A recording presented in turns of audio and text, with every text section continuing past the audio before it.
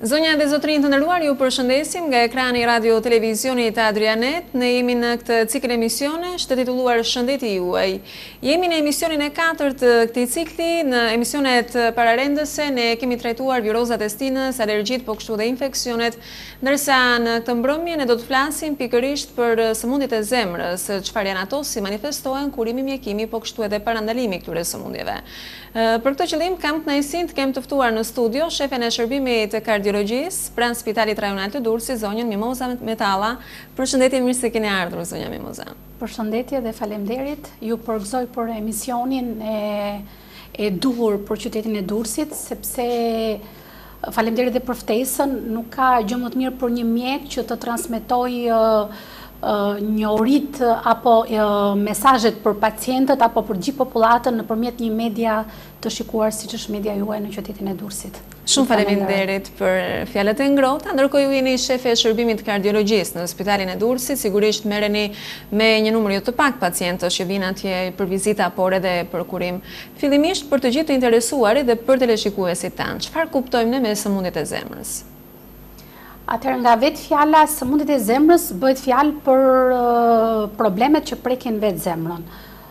Problemet e zemrës mund të jenë probleme të lindura apo dhe probleme të fituara. Sigurisht problemet të lindura janë ato defektet që fëmijët lindin me këtë problem, që sigurisht to diagnostikohen që në fëmijëri dhe në varësi të llojit të patologjisë bëhet ndërhyrja specifike. Dhe sigurisht që pjesa më e madhe e problemeve të zemrës janë problemet e fituara gjatë jetës. Dhe këto përbëjnë sasinë më të madhe të këtyre problemeve. Pse flasim për problemet e zemrës? Mund të hym pak në statistika ku në Europë apo në Amerikë, kur sigurisht që kanë databazet më të sakta për këto në zoologji, flitet që rreth 57 milion amerikan vuajnë nga problemet e zemrës në Amerikë. Duke krahasuar me popullatën, duket që është një shifër jashtëzakonisht e lartë. Sigurisht, vetë problemet e zemrës nuk merren të shkputura si problemet të mirëfillta të zemrës, por duhen marrë në kompleks, prandaj quhen sëmundje kardiovaskulare, sepse prekin zemrën, por prekin dhe qarkullimin e gjakut dhe sigurisht bashkimi më i saktë është kur bëhet fjalë për problemet të zemrës dhe iktuset cerebrale, që praktikisht futen në sëmundjet kardiovaskulare. Rreth 40% e gjithë vdekjeve në Amerikë apo dhe në Europë i përbëjnë patologjit, i përbëjnë vdekjet kardiovaskulare. Si shifet është një shifër shumë e madhe, e cila ja kalon disa herë edhe vdekjeve nga kanceri, që sigurisht që dihet që është sëmundje e shekullit, apo dhe dikur kanë qenë sëmundjet infektive. Vetëm në një vit në Amerikë, nga problemet e zemrës, vdesin rreth 950.000 vet. Kjo shihet që është shifër shumë e lartë, jashtëzakonisht e lartë. Dhe pjesën më të madhe të këtyre problemeve bëjnë sëmundjet e arterëve koronare, që sigurisht ne do ta shtjellojmë dhe më tutje. Por mund të flasim për problemet e zemrës, atëherë nga vetë fjala kuptohet që kemi prekje të organit të zemrës, i cili është organ vital për organizmin. Në qoftë se organizmi ka dy veshka, mund të hiqet njëra, mund të jetojë një person me një veshk, kur bëhet fjalë për zemrën nuk diskutohet kjo pjesë. Atëherë nga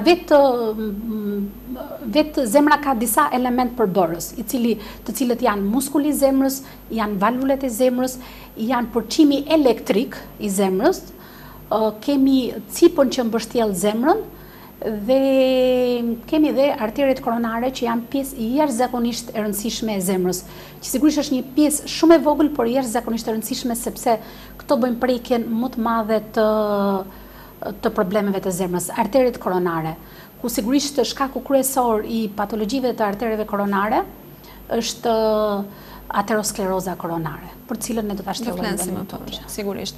Ka mënyra dhe forma me të cilat prezantohen sëmundjet e zemrës, manifestime ndryshe, se si quhen ato. Në gjuhën mjekësore dhe në konceptin mjekësor, çfarë duhet kemi parasysh teleshikuesit, pse jo edhe pacientët, që të kuptojnë vetveten e tyre në momentin që i manifestohen disa shqetësime dhe ta kuptojnë që bëhet fjalë për sëmundjet e zemrës? Atëherë, patologjitë e zemrës kanë disa manifestime. Por manifestimi kryesor që është shumë i përhapur në popullat është dhimbja e gjoksit. Sigurisht që dhimbja e gjoksit është nga disa shkaqe, nga disa arsye. Për pjesën më të madhe të dhimbjeve të gjoksit e bën dhimbjet nga zemra apo nga vujtja e arterëve koronare, e cila quhet angina pectoris. Kemi dëgjuar, domethënë besoj që edhe popullata e ka dëgjuar që për diagnozën angina pectoris.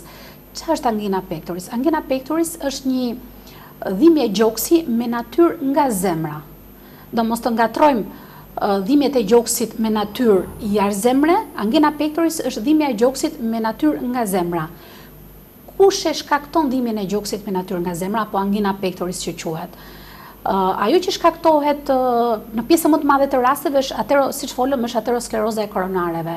Në momentet e veçanta, vetë zemra ka nevojë për më shumë oksigjen dhe më shumë ushqyerje.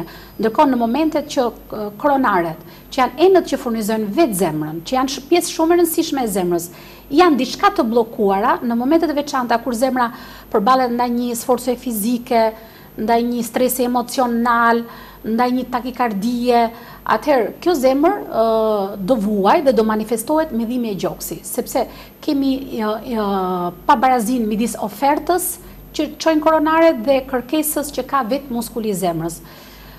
Dhimbjet e gjoksit ose angina pectoris, e cila është simptoma më e shpeshtë tek të smurët me probleme kardiake, kemi dy lloj dhimbjesh, dhimbje tipike për zemrën dhe atipike për zemrën. Sigurisht që në momentin që është një dhimbje atipike, kushdo pacient apo njeri thjesht duhet të di disa element në këtë drejtim, sepse ata do jenë vendimtare apo shpëtuese për pacientin, sepse sa më shumë nëse kemi një rrezik serioz, sa më shpejt të paraqitet pra një njësie intensive koronare, aq më shpëtuese për këtë lloj pacienti. Dhimbjet e gjoksit tipike për zemrën kanë pak a shumë këto karakteristika që unë do t'i them. Është pak a shumë retrosternale, themi ne, rrotull gjoksit. Në gjoks, i smuri shpeshherë e vë dorën në gjoks dhe thotë që e kisha në formë, mund ta kesh në formë shtrënguese, shtypëse, djegëse, therrëse. Këto janë pak a shumë karakteristikat e kualitetit të kësaj dhimbje. Por ka shumë rëndësi dhe mënyra se si fillon kjo dhimbje e gjoksi. Zakonisht angina pectoris fillon në mënyrë rritëse dhe pastaj në momentin që ndalohet shkaku, dhimbja pak a shumë për 5 minuta qetësohet dhe dhimbja. Dhe zakonisht tipike fare për dhimbjet e zemrës janë dhimbjet që zakonisht fillojnë në eforte fizike. I smuri fillon duke ecë, thotë që unë eci 50 metra, 100 metra, varet nga rëndesa e smundjes, apo dhe më tej, dhe më fillon një shtrëngim në gjoks, e cila nuk më la që unë të vazhdoja dhe detyrova të ndaloj. Kjo është dhimbja tipike e zemrës, dhe sigurisht me ndalimin qetësohet dhe vetë dhimbja.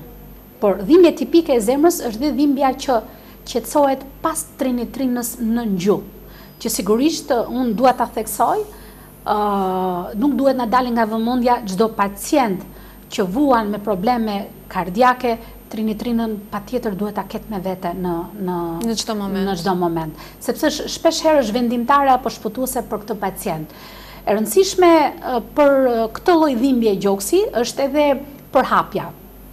Domthonë ajo mund të fillojë në gjoks, për dhimbje tipike bëhet fjalë, mund të fillojë në gjoks, zakonisht përhapet në shpatullën dhe në krahun e majt dhe përhapet në pjesën ulnare të para krahut dhe tek dy gishtat e ulnar që themi ne që janë gishti i 4 dhe i 5. Shpesh herë kemi dhe shtrëngim në gryk, do të shoqërohet me shtrëngim në gryk apo në nofull dhe thuhet që nga njëherë pacientët kanë shkulur dhe dhëmbët sepse kanë ngatruar me dhimbjen e dhëmbëve. Kjo ishte për sa i përket lokalizimit dhe përhapjes. Kemi dhe dhimbjet atipike të zemrës, që sigurisht bëhet fjalë për angina pectoris, por nuk janë të dhimbjet atipike dhe këtu është pjesa më e vështirë si për vetë pacientët, por edhe për mjekët. Shpesh herë kemi dhimbje vetëm të një kyçi të dorës. Dhimbje fortë që fillon me një herë dhe sigurisht dhe ndërpritet me një herë. Apo nga një herë kemi dhe dhimbje në stomak, në epigastër që themi ne. Dhe nga herë këto ngatrohen dhe me dhimbjet e stomakut apo me një perforacion stomaku. Dhe ka pas raste që të smurët kanë qenë duke shkuar drejt kirurgjisë, sepse është menduar për dhimbjet e stomakut. Ajo që ka shumë rëndësi për dhimbjet e zemrës është edhe kozgjatja. Zakonisht dhimbjet e zemrës ose angina pectoris bëhet fjalë për një dhimbje që është 5 deri në 10 minuta, rrallë deri 20 apo 30. Në momentet që kjo dhimbje kalon 20 apo 30 minuta, atëherë ose kemi të bëjmë një problem shumë serioz, që nuk bëhet fjalë më për angina pectoris, po bëhet fjalë për infarkt, që sigurisht që është një etapë më e rëndë e smundjes, ose pastaj kemi situata që nuk kanë të bëjnë me dhimbjet e zemrës, por duhet kërkuar në drejtim të diagnozave të tjera, që sigurisht diagnozën diferenciale duhet ta bëjë një mjek specialist. Pa diskutim një mjek specialist. Ato shpeshherë që ngatrohen me dhimbjet e zemrës janë dhimbjet e ulçërës, dhimbjet e tëmthit, dhimbjet e kraharorit nga probleme reumatizmale, dhimbjet e muskulaturës së organizmit, paka shumë këto janë, apo dhe spazmat e ezofagut, ngushtimet e ezofagut, ose hernia hiatale, hernia është pjesë e stomakut që krijon këto lloj problemesh që mund ngatrohen me dhimbjet e zemrës. Sigurisht bëhet fjalë për, siç folëm, për dhimbje që në momentin që vlerësohen sakt edhe shpejt, sigurisht që shpëton jetë njeriu. Është shumë e rëndësishme kjo pjesë. E ndërkohë edhe pacientët edhe qytetarët duhet ta kenë parasysh këtë, që në momentin që do të kenë shëndetësime në shëndetin e tyre, përsa i përket të gjitha etapave shëndetësore, të cilat i paraqiti edhe doktoresha, vizitën mjekësore duhet ta kenë parasysh të menjëhershme pranë mjekut apo jo? Pa diskutim. Zemra pastaj në varësi të prekjes ka dhe disa simptoma të tjera. Varet nga prekja që ka. Një pacient mund të ketë vështirësi në frymëmarrje. Sigurisht që edhe vështirësia frymëmarrje, sidomos në ecje, mund të jetë signifikance aterosklerozës koronare, por sigurisht mund kemi edhe një problem shumë më madhor se sa kaq, mund kemi dëmtim të muskulit të zemrës. Pacientët tjerë mund kenë palpitacione ose rrafje zemre. Rrafje të shpeshta, të çrregullta, rrafje jashtëradhe, varet se si i interpretojnë dhe pacientët, po sigurisht ai që do vërë diagnozën është vizita, sigurisht informacioni që ne marrim nga pacienti, i cili është jashtëzakonisht i rëndësishëm, dhe sigurisht dhe ekzaminimi fizik që ne i bëjmë këtij pacienti. Një rëndësi jashtëzakonisht të madhe në këtë drejtim kanë dhe ekzaminimet. Do të fillohet me informacionin që marrim nga i smuri, fillohet me ekzaminimin fizik dhe pastaj kalohet te ekzaminimet, ku pjesa më e rëndësishme e kardiologjisë prej vitesh është EKG-ja. Në pavionin e kardiologjisë, në urgjencë apo në ambulatorin e Spitalit Rajonal të Durrësit ka prej vitesh aparat që bëhet elektrokardiograma, dhe asnjë pacient nuk duhet të neglizhojë për x arsye që mos të shkojë për kontroll apo mos të bëjë të paktën një EKG. E ndërkohë vizitat më të shpeshta që paraqiten në Spitalin e Durrësit, me që jemi këtu edhe po flasim pikërisht për zonën dhe rajonin e Durrësit, shqetësimet që paraqisin më shumë pacientë dhe si mund të kategorizohen ato për nga grup mosha, për nga shqetësimet sigurisht? Atëherë, siç folëm, problemi më frekuent apo më i shpeshtë është dhimbja e gjoksit. Dhe sigurisht që kjo është diagnozë, domethënë është shqetësimi kryesor që sigurisht korespondon me një problem shumë madhor. Sepse bëhet fjalë për aterosklerozën e koronareve, e cila është vrasësi më i madh aktualisht në botë, po sigurisht edhe në Shqipëri. Dhe thuhet që të paktën vendet me nivel të ulët social-ekonomik kanë vdekshmëri shumë më të lartë se sa nga problemet e atakut kardiak në krahasim me vendet e zhvilluara. Sepse sigurisht në vende e zhvilluara propaganda që bëhet si në drejtim të profilaksisë apo parandalimit të këtyre sëmundjeve shumë herë më e madhe se sa në vendet me nivel social-ekonomik të ulët. Sigurisht dhe trajtimi në këtë vende është shumë herë më i updateuar në krahasim me vendet me zhvillim të ulët social-ekonomik. Sigurisht ne folëm për dhimbjet e gjoksit, si paraqiten, çfarë duhet të bëjmë. Shpeshherë këto dhimbje e gjoksit shoqërohen me një zbeje në fytyrë apo dhe me djers. Do një smuri thotë që unë kisha shtrëngim në gjoks, që më zgjati pak a shumë 5, 10 apo deri në 15 minuta, e cila mu shoqërua me vështirësi në frymëmarrje dhe me uzbeja dhe u mbusha me djers. Kjo është një ndër karakteristikat që ne janë tamam dhimbje tipike të zemrës që jo çdo mjek, por çdo pacient apo çdo individ duhet ta ketë këtë lloj informacioni që në raste të tilla e patjetër duhet të paraqitet tek mjeku, sepse kjo është një sëmundje që mund të jetë progresive. Për momentin mund të jetë e qëndrueshme, do dhimbja mund të jetë në një sforco fizike, por me kalimin e kohës kjo dhimbje bëhet më e shpesht, mund të bëhet edhe në qetësi, mund të ulet pragu i aktiviteti fizik, nëse sot ka ecur 100 metra, nesër dhimbja mund të fillojë edhe në 50 metra, dhe sigurisht kjo tregon agravim të sëmundjes, por ajo pastaj që është drama e madhe është ataku në zemër, që është infarkti akut i miokardit, që shpeshherë në një përqindje shumë të madhe të rasteve, kjo është simptoma e parë. Don i smuri nuk ka pas kur probleme me zemrën, nuk ka vujt kur nga zemra, dhe mund manifestohet me një dhimbje akute të menjëhershme, të fortë, shumë e fortë. Dhimbja e infarktit akut është jashtëzakonisht e fortë dhe është e vështirë të ngatrohet me dhimbjet e tjera.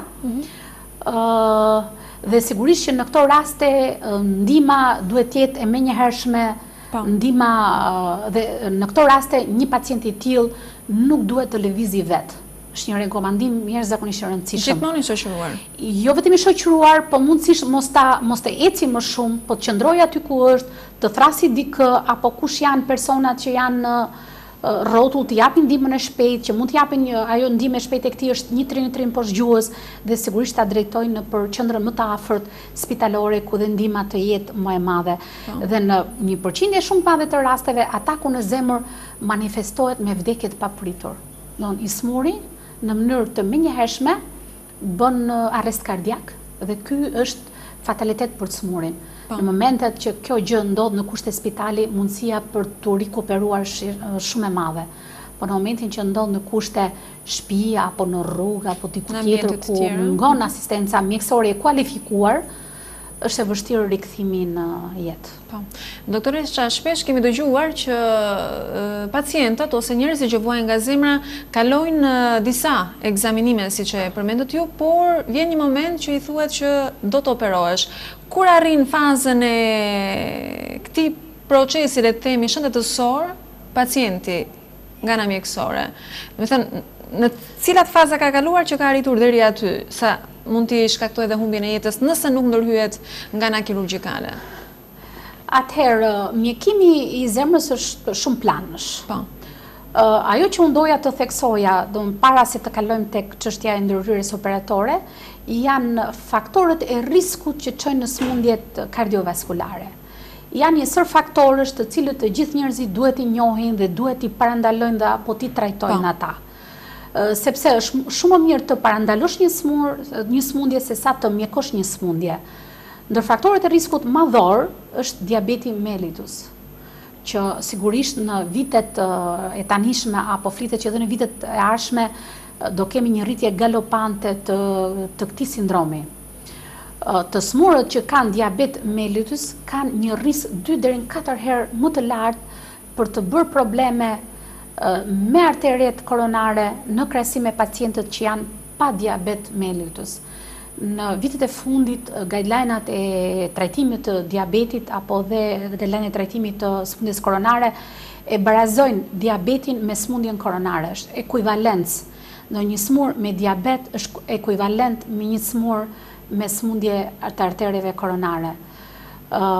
Me kalimin e viteve, sigurisht një smur diabetik, predispozicioni për të bërë probleme të artereve koronare është shumë herë më i madh se sa një smur jo diabetik. Sigurisht që edhe në rastet, edhe ecuria e smurve me diabet mellitus që kanë dhe sëmundje të artereve koronare është shpesh herë apo në përgjithësi më të madhe të rasteve dekursi është shumë më i vështirë tek ta smur se sa pa sëmundje të artereve koronare. një rëndësi shumë të madhe tek faktorët e riskut është hipertensioni. Po. Hipertensioni është gjetja më e shpesh në gjithë popullatën. Dhe thuhet që rreth 50 milion amerikan vuajnë nga hipertensioni. Dhe është një shifër jashtëzakonisht e lartë, po të kemi parasysh dhe popullatën e Amerikës apo dhe të gjithë Europës. Dhe hipertensioni është një faktor madhor risku. Po flasim për faktor madhor. Dhe sigurisht ajo që ne kemi në dorë të bëjmë është që këtë hipertension ta kapim shpejt dhe sigurisht dhe trajtimi të jetë në momentin e duhur. Por trajtimin duhet ta përcaktoj mjeku, nuk e përcakton pacienti, sepse pacienti nuk shifet si një smundje vetme, por shifet në kompleks. Dhe sa më shumë faktor risku të ketë një pacient, mundësia për të bërë problemet të arterëve koronare është shumë e madhe. Nuk mjekohet një lloj, një hipertension që është pa diabet dhe pa smundje të arterëve koronare, pa probleme të veshkave, një lloj me një hipertension që nuk i ka këto faktor risku. Bashkimi i disa faktorëve të riskut për aterosklerozën koronare e rrit 10 herë rrezikun për të paraqitur sëmundje kardiovaskulare. Shifra normale të hipertensionit janë 120 me 80. Sigurisht nëse momentin që një pacient paraqitet me hipertension, bëhet një risk score që quhet, që është një tabel, domethënë në varësi të faktorëve të riskut. Dhe në varësi të këtyre faktorëve të riskut fillohet dhe trajtimi. Shifrat që duhet ketë një pacient me diabet mellitus duhet jetë 920 me 80. Këto janë shifrat optimale për një pacient me diabet mellitus. Ndërkohë që një pacient që nuk i ka këto faktor risku mund ketë tension 140 me 80 apo 150 me 90 dhe mund mos fillohet mjekimi. Një pikë shumë të rëndësishme që unë desha ta them është se si duhet mat tensioni arterial. Ka jashtëzakonisht rëndësi, sepse një smur emotiv në momentin që shkon tek mjeku mund të bëjë një rritje falso të tensionit dhe sigurisht ky person nuk ka pse të quhet hipertonik. Dhe rekomandohet, sepse është ky hipertensioni bluzave të bardha, dhe rekomandohet monitorimi i tensionit arterial në kushte ambulatore apo në kushte shtëpie. Secili prej këtyre pacientëve duhet ketë një aparat tensioni që duhet të di si matet një tension arterial, të bëjë një bilans të disa mative të tensionit dhe pastaj duhet shkojë te mjeku, sigurisht që është mjeku që e vendos për problemin e mjekimit apo jo, duke u bazuar edhe tek faktorët e tjerë të riskut. Një faktor madhor risku është duhani, pirja duhanit. Njerëzit që pinë duhan kanë një mundësi shumë herë më të madhe, 2 deri në 3 herë më shumë se sa njerëzit që nuk pinë duhan për sëmundje kardiovaskulare. Po anoncojmë këto lloj faktorësh apo faktor madhor, shkaqe madhore, sepse këto janë faktor të modifikueshëm. Do në momentin që ne ndërhyjmë në momentin e duhur, këto faktor ne mund t'i modifikojmë dhe mund mos kemi preke aq të madhe të smundjeve të arterëve koronare, siç mund të ishte në një rast që këto faktor ne i lëmë në ecurinë e vet dhe rezultati nuk i dihet se ku jemi. Pra me modifikimin e tyre arrim një parandalim më të shpejtë. Parandalim shumë më të shpejtë. Nuk bëhet fjalë thjesht për momentin, po bëhet fjalë për ecurinë ndër vite. Sigurisht që lënia e duhanit e ul jashtëzakonisht shumë, edhe sikur dhe nuk është kur vonë për të ndërprerë duhanin. Asnjëherë nuk është vonë. Atë çka veprim ka bërë, po asnjëherë nuk është vonë për ndërprerjen e duhanit. Sigurisht një pjesë shumë e madhe faktor madhor rreziku për sëmundje kardiovaskulare janë dhe rritja e yndyrnave. Secili pacient duhet ketë jashtëzakonisht kujdes në mënyrën se si duhet ushqyer, në mënyrën e stilit e jetës, në mënyrën se si do të monitoroj yndyrnat, sepse ulja e këtyre elementëve ul në sasi shumë të madhe rrezikun për sëmundje kardiovaskulare. Sigurisht që një smur që ka prekje të arterëve koronare duhet ketë një standard apo një katof shumë të ulët për nivelet e kolesterolit në krahasim me një pacient që nuk i ka këto probleme. Pjesë shumë e rëndësishme është aktiviteti fizik. Dhe ky bëhet fjalë tek modifikimet e stilit jetës. Aktiviteti fizik është një pjesë jashtëzakonisht e rëndësishme sepse në radhë të parë modifikon metabolizmin e yndyrnave, edhe të glucidave, të glukozës, të cilët janë të dy element shumë të rëndësishëm për sëmundjet kardiovaskulare. Në këto raste bëhet një body mass index që quhet në terminologji mjekësore ose indeksi masës trupore, e cila ka vlera të caktuara dhe për vlerat e caktuara jepen rekomandimet e mëtejshme. Flitet që për një të smur obez, rënja në peshë, po të shëndetshëm, pak a shumë është fjalë që besoj që kuptohet edhe në popullat. Rënja në peshë duhet jetë deri në 10% të peshës fillestare që ky person ka patur në 6 muaj. Nuk duhet bërë rënje me njëhershme, por duhet bërë një rënje graduale. Është shumë rëndësishme kjo pjesë. Një faktor madhor rreziku është dhe stresi. Pacientët që janë më shumë të ndjeshëm, më shumë sensibël, që stresohen shumë shpejt, mërziten shumë shpejt, apo kanë në gjendje depresive, mundësia për të bërë probleme të arterjeve koronare është shumë herë më e madhe se sa tek pacientët që janë më të qetë. Atëherë deri tani folëm për faktorët e modifikueshëm, por sigurisht që problemet kardiovaskulare kanë dhe disa faktorë që janë të pa modifikueshëm. Atyre ne nuk kemi çfarë më bë. Ku kemi të bëjmë me moshën, gjinin dhe trashëgimin familjare. Sigurisht që me rritjen e moshës kemi një rritje disa herë të ndodhive kardiovaskulare. Nëse në një mosh 35-45 ngjarjet kardiovaskulare pak a shumë janë të 3-4-5%, në mosh mbi 65 këto rriten deri në 35%. Kemi një rritje jashtëzakonisht të madhe. Për të gjithë këto faktorë që në përmendëm, po për të gjitha dhe llojet e sëmundjeve të zemrës, ku bëhet fjalë dhe hipertensioni, çrregullimit e ritmit, dëmtimi insuficiencë kardiake apo dëmtimi i muskulit të zemrës. Të gjitha format me të cilat paraqiten. Të gjitha format të cilat paraqiten. Ajo që ne mund të bëjmë është sigurisht për atë që folëm, që ne do modifikojmë këto faktorë që mundësia për të shfaqur e sëmundjeve kardiovaskulare të jetë sa më e vonshme. Unë besoj se me faktorët e modifikueshëm ne transmetuam edhe këshilla shumë të mira për të gjithë teleshikuesit apo jo.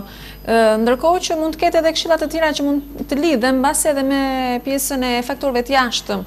Pa diskutim, ai që unë desha të theksoj dhe një gjë shumë të rëndësishme është sepse shpeshherë gratë e nënvlerësojnë sëmundshmërinë e tyre te vetja e vet, sidomos sëmundshmërinë kardiovaskulare, sepse mbahen mas faktit që ne jemi të mbrojtura nga hormonet, por në fakt nuk është e vërtet. Vdekshmëria nga zemra apo kardiovaskulare, kur flasim kardiovaskulare bëhet të totale për të gjitha sëmundjet e zemrës dhe insultet. Është shumë herë më e madhe tek gratë se sa tek burrat. Gratë vdesin shumë më tepër nga sëmundjet kardiovaskulare se sa burrat. Ndërkohë që burrat kanë një veçori tjetër që e kanë fillimin në moshë më të re, ndërkohë që gratë e kanë fillimin në moshë më të madhe. Thuhet që një grua mbi 55 vjeç, rreziku pak a shumë afrohet me rrezikun e burrave. Por gratë kanë një problem tjetër që shkojnë shumë më pak tek mjeku, bëjnë shumë më pak ekzaminime, por janë me statistika, bëjnë shumë më pak ekzaminime, shpeshherë paraqiten vonë sepse kanë dhe shenja atipike për zemrën, mund ta kenë si me ndjenjë të vjellash, me pak djersë, me dhimbje stomaku, me dhimbje kyçi, dhe nuk kanë ato manifestimin klasik siç e kanë burrat, dhe kjo edhe shpeshherë duke qenë dhe anvisa, qëndrojnë në shtëpi, mundësitë për të dalë janë më pak, neglizhenca është më e madhe në këtë drejtim, gratë me statistikë diagnostikohen dhe mjekohen shumë më pak se sa burrat në drejtim të sëmundjeve të zemrës. Pak a shumë folëm edhe për atë shtresë e cila rrezikon më shumë nga këto sëmundje, por në vitet e fundit kemi dëgjuar që edhe fëmijët kanë probleme të tilla kardiake, madje ka filluar shumë herët tek ato edhe ndërhyrjet për t'i shmangur në një rrezik mundshëm të mëvonshëm për sëmundjet e zemrës. I shikoni me shqetësim grup moshat e vogla, doktoresh? Sigurisht kemi dëgjuar gjithë nëpër media që filan sportist në moshë të re ngelin në fush apo dhe X person në moshë të re. Në përgjithësi tek fëmijët janë problemet e lindura që pra lindje me sëmundjet e zemrës apo jo? Lindje me sëmundjet e zemrës. Po kanë probleme nëse i bëhet një ndërhyrje e shpejtë kirurgjikale më vonë, e kanë të shëndetshëm organizmin? Në varësi të llojit të diagnozës që është vendosur për secilin fëmijë, sigurisht që në momentin që mjeku rekomandon që të kemi ndërhyrje në zemër, absolutisht nuk duhet diskutuar kjo pjesë. Sepse për momentin ka shumë pacient, jo vetëm fëmijë, po edhe pacient, që thonë, po unë tani nuk kam gjë, pse duhet të operohem?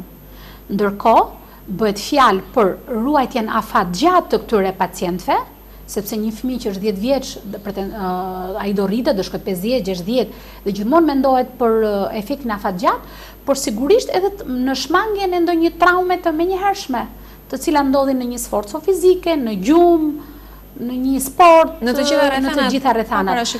Prandaj në këto raste duhet ndërhyjë mjeku dhe sigurisht dhe kujdesi i nënave apo i prindërve duhet jetë i padiskutueshëm.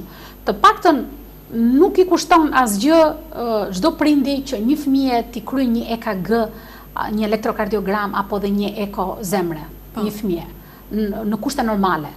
Që ne sigurisht të diagnostikojmë në kohë dhe të parandalojmë në kohë. Është shumë rëndësishme kjo pjesë. Sigurisht që fëmijët shpeshherë kapen që në lindje nga mjekët neonat që praktikisht punojnë nëpër qendrat e obstetrikës, por shpeshherë ka shumë probleme kardiake që nuk diagnostikohen në moment, sepse mund mos ketë një zhurmë, mund ketë parametra normale në kushte lindjes, EKG-ja mund mos tregojë gjë, por kjo nuk do të thotë që duhet ta neglizhojmë dhe ta marrim si rast se unë s'kam gjë, fëmia im s'ka gjë dhe okay, një ekzaminim rutin çdo fëmijë mirë është i kryet. Një këshill e mirë kjo për të gjithë prindërit. Ndërkohë, doktoresh, unë doja të dija, a i ka të gjitha kapacitetet mjekësore dhe infrastrukturore e Spitali Durrësit për të pritur pacientët, për të kryer shërbimin e duhur, pse jo, dhe për t'i mjekuar dhe kuruar ata? Atëherë, ne kemi që në vitin 2000, në fillim të vitit 2010, në janar të vitit 2010, që kemi kaluar në një godin të re, është katërkatësha që është bërë mbas kirurgjisë ekzistuese, ku në një kat që është instaluar shërbimi i kardiologjisë. Po them me shumë kënaqësi që është bërë një shërbim model. Ne kemi ndërtuar një reanimacion ku me 10 shtretër, ku çdo pacient me personel më vete infermieror, ku çdo pacient ka monitorin e tij, te koka çdo krevati, ku bëjmë matjen e presionit arterial, matjen e ritmit, monitorimin e ritmit, matjen e saturimit të oksigjenit, dhe një pavion goxha serioz ku funksionojnë sigurisht që laboratori është jashtëzakonisht i rëndësishëm, kemi një mbështetje goxha të mirë me laboratorin, ku funksionon elektrokardiograma, funksionon ekokardiografia, ndërkohë që para disa viteve Spitali Durrësit nuk ka patur ekokardiografi dhe kjo sigurisht ishte një punë shumë e vështirë për personelin mjekësor, sepse ekokardiografia është bërë pjesë jashtëzakonisht e rëndësishme e ekzaminimeve të zemrës. Dhe sigurisht ne në këtë lloj infrastrukture punojmë në kushte shumë herë më të mira, më komode si për pacientin, por edhe për vetë mjekët. Kemi kabinetin e provës ushtrimore, që është jashtëzakonisht i rëndësishëm, e cila funksionon për shërbimin ambulator dhe spitalor. Meqense dolëm tek prova ushtrimore, unë mendoj që është një hallë jashtëzakonisht e rëndësishme e diagnostikimit të smurëve me probleme zemre, një hallë jashtëzakonisht e rëndësishme. Pacientët mos të kenë frikë për të kryer provën ushtrimore, sepse është e njëjta gjë me një ngjitje shkallët, deri në kat 4, deri në kat 5, të gjithë ne e kryejmë këtë lloj ngjitje. Dhe nëse problemi i parë është që kjo shërben për diagnostikim të sëmundjes, sepse shumë të smur në kushte qetësie nuk kanë asnjë lloj problemi, por e kanë në sforco fizike dhe sigurisht në këto raste këto kanë një ndërhyrje tjetër.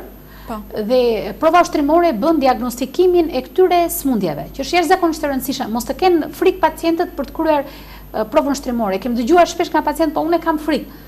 Ajo është një ekzaminim rutin që ne e kryjmë çdo ditë të jetës, sepse çdo ditë ne lëvizim, ecim, nxitojmë pak hapat. Kjo është prova ushtrimore dhe sigurisht që është shumë herë më e sigurt në provën ushtrimore se sa në rrugë. Po. Sepse aty janë mjetet e duhura, është personeli i duhur dhe sigurisht që ndërhyrja e duhur në moment kryesore. Ajo që ne na mungon në Durrës, që praktikisht me futjen e metodave të reja invazive të diagnostikimit apo të trajtimit të problemeve kardiake, ne ndjejmë domosdoshmërinë e pasjes dhe në spitalin e Durrësit, sepse është një spital ku kardiologjia ka kaluar në shërbim vete, ku mjekët kardiolog bëjnë shërbim roje 24 orë, do thotë që nëse para 2010-s nëse vinte pacienti në urgjencë apo në shërbimin e patologjisë nuk ishte mjek kardiolog, aktualisht shërbimi i kardiologjisë funksionon 24 orë. Edhe nëse pacienti paraqitet në urgjencë, mjekët e urgjencës e kanë për detyrë apo dhe nevojë të thrasin mjekët kardiolog, të cilët janë pranë shërbimit të kardiologjisë. Për çështjen e ndërhyrjeve invazive apo diagnostikime invazive, e cila është koronarografia, që është bërë pjesë shumë e rëndësishme e diagnostikimit apo trajtimit të smundjeve kardiake. Aktualisht ne operojmë në qendrën spitalore të Tiranës, sigurisht me vështirësitë e veta, sepse fluksi i këtyre pacientëve është gjithmonë në rritje, dhe sigurisht edhe shumë pacientë janë ndërgjegjësuar për domosdoshmërinë e këtij ekzaminimi diagnostikues apo dhe mjekues, sepse shpeshherë në momentet veçanta kritike, sado mjekim me medikamente të marri bëhet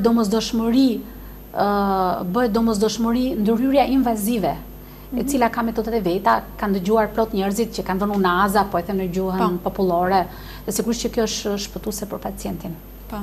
Doktoresha, unë besoj se dham një gamë të gjerë panoramike për sëmundjen që trajtuam, sigurisht sëmundjet kardiake, po ashtu edhe disa këshilla shumë të mira mbi faktorët apo shkaqet, si edhe për ndalimin e tyre. Ndërkohë një mesazh të fundit për të gjithë teleshikuesit, pse jo dhe për vetë pacientët, të cilët kanë probleme me zemrën dhe që normalisht duhet kenë vëzhgimin e vazhdueshëm të mjekut pranë tyre. Atëherë ajo që unë doja të thoja është mos hezitoni të paraqiteni te mjeku.